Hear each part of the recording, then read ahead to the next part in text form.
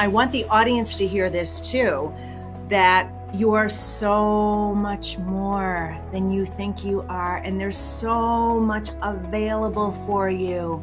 Unlimited opportunity and potential. And the way to do it is you have to shut out the noise, the matrix, as you say, Michael, and the chaos, and really go let it come in.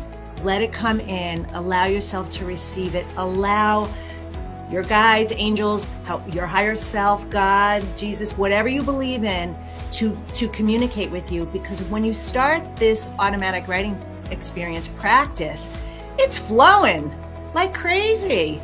It's sloppy, but you cannot stop writing. So I had to share that with you because I don't know that I would have ever gotten it.